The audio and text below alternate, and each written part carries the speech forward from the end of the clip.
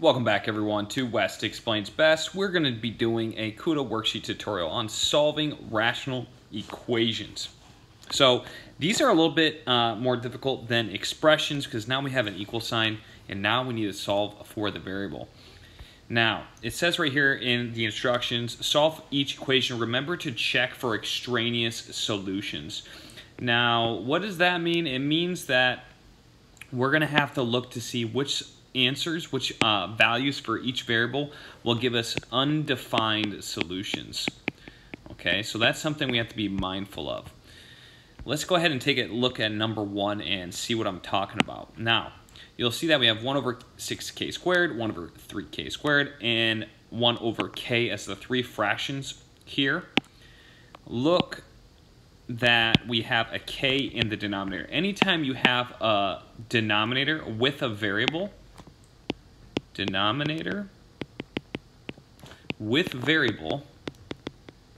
this means we need to check extraneous solutions every time. So what does that mean? Well, what we're going to do is a denominator with a variable. We have 3 of them. We're going to set each one of these equal to 0. Because why? Well, if we have, and I don't like that yellow, so I'm going to change it to purple in just a second. If we have 1 over 0, then that is going to be undefined. That cannot be one of our solutions. So whatever caused this denominator to go to 0 would be an extraneous solution. It doesn't count. It's not valid. So what would cause it to go to 0? Well, in order to find that out, we set the denominator equal to 0, and then we solve for the variable. So we get k squared equals 0, and then we take the square root of both sides. So we're going to get k equals 0. Let's check that. Now, how does that happen? Well, if we were to put 0 in for k squared, we get 1 over 6 times 0 squared. That's the same thing as 1 over 6 times 0. That's the same thing as 1 over 0, undefined. And as you see here, okay, I'm going to erase this. I hope you followed my reasoning. If we set each one of these equal to 0, you're going to see that we get k equals 0 for all of these. So our extraneous solution is k cannot equal 0. K equals 0 is going to extraneous solution, so k cannot equal 0 for our answers here. Now that we've covered how to find extraneous solutions, we're going to go ahead and get to the solving part. So I'm going to erase all this. Okay, and how do I do this? Well, what I need to do here is I like to multiply each one of these by the least common multiple. Well, I'm looking for what can I multiply to get rid of the denominator. So, if we look at 6k squared, 3k squared, and k, between all 3 of these, I want to eliminate. I want to cancel. Oftentimes, we're looking for the least, not oftentimes, always, we want to multiply by the least common multiple between the 3 of these. What do all of these go into? Which number is 6k squared a factor, 3k squared a factor, and k a factor of? That's our question. And if we look closely, we can see that 6k squared, all of these are a factor of 6k squared. So that's what I'm going to multiply both sides of the equation by. This is a step of eliminating the fraction. So if I'm going to break this down to steps, because I know right now you might be a little bit lost. So 1, we're going to check for extraneous solutions. I hate writing this word, extraneous solutions. We've already done that. So number 2, we're going to eliminate fractions. And how we're going to do that? We're going to eliminate fractions by multiplying, I'm just going to write this simple, multiplying by the least common multiple. Okay, let me show you what that looks like and how that works. So if we multiply, let me change color here. I'm going to change this to blue. 1 over 6k squared equals 1 over 3k squared minus 1 over k. If we multiply all 3 of these by 6k squared, our identified least common multiple, okay, we're going to multiply each one of these. This is what happens. We're going to have 1 times 6k squared over 6k squared equals 6k squared times 1 over 3k squared minus 1 times 6k squared over k. I'm going to change, I should have made this blue. Let's see if I can change that to blue real fast. I think I can. Let's check this out. Oops, dang it. Sorry. Give me a break here. Almost done. Okay, this is going to be close enough. So basically what I did is I distribute the 6k squared to each one of these. Why do I do that? Well, now I can cancel or reduce. I can cancel this 6k squared with this 6k squared. I can cancel this 3k squared. The k squared goes away, and this gets reduced to 2. And then this k eliminates with that k squared, leaving us just 6k. Once I simplify this, I get 1 equals 1 times 2, which is 2, minus 6k.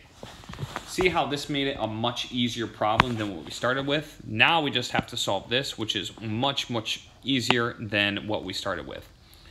How am I going to do that? I'm going to subtract 2 from both sides.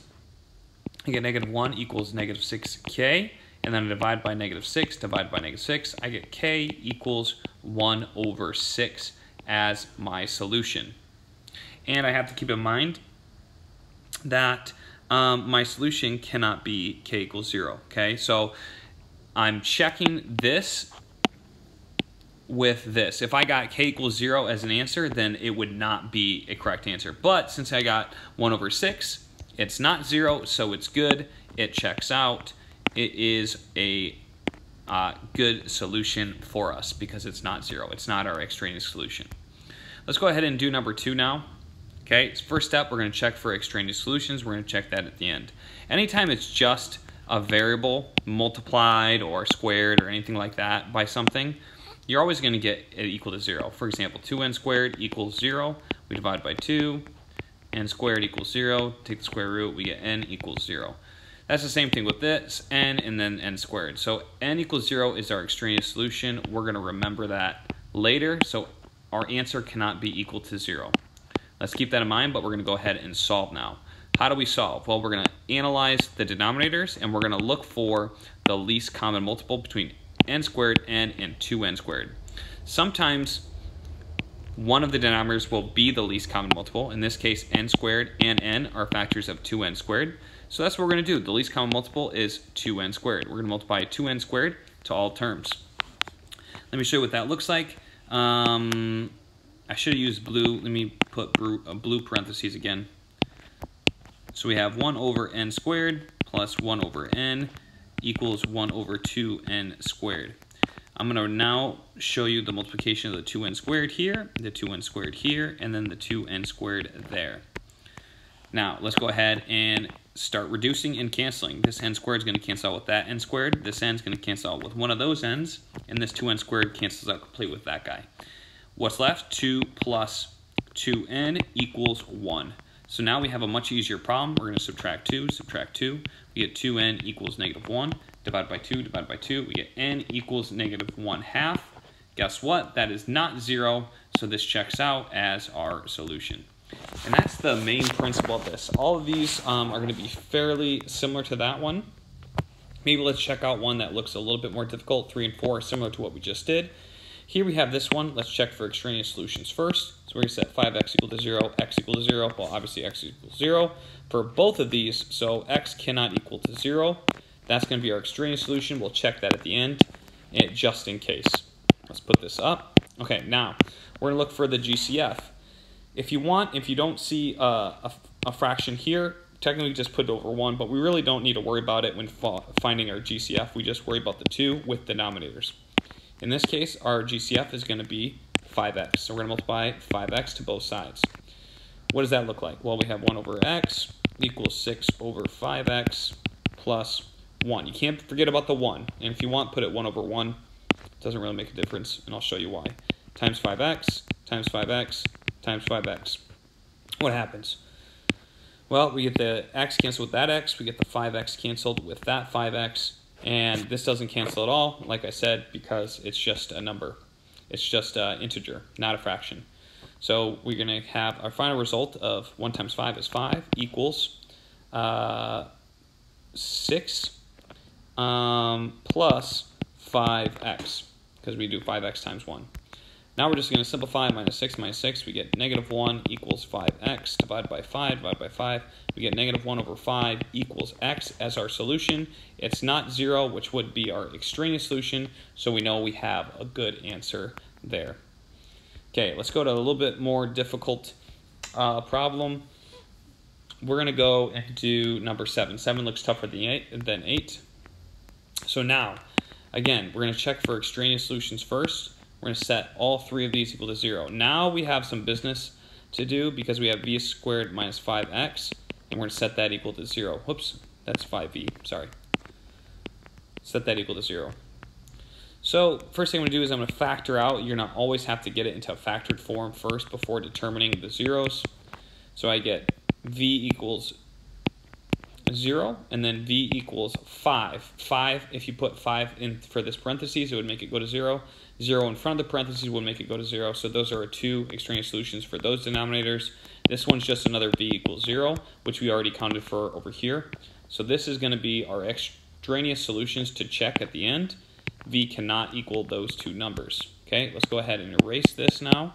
Now what we need to do is we need to multiply the top and bottom by the least common multiple. The least common multiple in this case is v squared minus 5v. So this one's going to be a little interesting. 5v. So let's go ahead and show it. Now, this one's not going to be as bad as you might think. So we have 1 over v plus 3v plus 12. I'm going to put that in parentheses over v squared minus 5v equals 7v minus 56. I'm going to put that in parentheses. Make this a little bit longer for each one of these. And then v squared minus 5v in the bottom. Now, I forgot to show this. Well, I didn't forget, but this is my next step. I have to multiply this. I have to multiply v squared minus 5v. And I have to multiply v squared minus 5v. I like to put it in parentheses because we're probably going to end up canceling most of them. We're going to cancel this with this. We're going to cancel this with that. And this one we're not going to cancel with. We have v squared minus 5v over v. Remember, the whole point is to cancel, though. So let's put this into factored form, which is v times v minus 5. Now we can cancel. We're going to cancel this one and this one. And we're going to be left with v minus 5 plus 3v plus 12 equals 7v minus 56. So not as easy as the one before, but still not that bad. I'm going to erase this to show you. Okay, this is what we did, okay, just in case you saw. But now we're going to combine like terms. So we're going to combine this 3v and the v, so we get 4v, and then plus 7, 12 minus 5 is 7, equals 7v minus 56. I'm going to subtract 4v from both sides. I get 7 equals 3v minus 56. I'm going to add 56 to both sides. I get 63 equals 3v, and I believe divided by 3 is going to give me 21. v equals 21. Now, check my extraneous solutions. Is it 0 or 5? It is not. So this checks out as one of our good solutions. And that's how you do this problem. This last one just needs to be factored first. Okay, I mean, you could do it before factoring, but really you want to factor everything beforehand. So let me go ahead and write that one, and this is going to be our last problem. And I might need to do part 2, and I will. I'm going to have to do a part 2 for this video. 1 over... And then factored form, we're going to put it into 2 binomials because it's a trinomial. And then we have r, and then we're going to have minus 5, minus 2. So what is our least common multiple here? Our least common multiple that we're going to multiply everything is r minus 2 and r minus 5. Okay, again, our least common multiple needs to be something that all of the denominators are factors of. And since I see an r minus 2 here and r minus 2, I just have to make sure if there's an r minus 2 and an r minus 5, I have to multiply it by both of those. So I go ahead and do that. So on the top I have r minus 2, r minus 5, because that's times 1, r minus 2, r minus 5, that's times 1, equals 6 times r minus 2. I should have wrote the other one first. Let me show you now, sorry. Okay, so then we have this 6, we have this 1, we have this 1 over r minus 2, over r minus 2, r minus 5, and then r minus 2. The whole point of multiplying by this again was so that we could cancel. Because it's the least common multiple, each one of these has a factor to cancel out to get rid of these denominators. So this one reduces, and what are we left with? We're left with r minus 5, forgot the sign, plus 1 equals 6 times r minus 5. So now we're just going to simplify. Well, first I would distribute this. We get 6r minus 30 equals r minus 4. I'm going to subtract r from both sides. I get 5r minus 30 equals negative 4. I'm going to add 30 to both sides. I get 26 equals 5r. And then I divide by 5. So I get r equals 26 over 5. I forgot to check for extraneous solutions. I'm so sorry. Again, always check for extraneous solutions. In this case, we're going to set this is going to be r equals 2. R cannot equal 2 because that would make that go to 0. And then it can't equal 5 because that would make that go to 0. We're good. It's not either of these. And so our answer is r equals 26 over 5. That's the basics of it. We're going to do more advanced problems in the part 2 of this video. Hope you enjoyed. Keep watching. See you soon.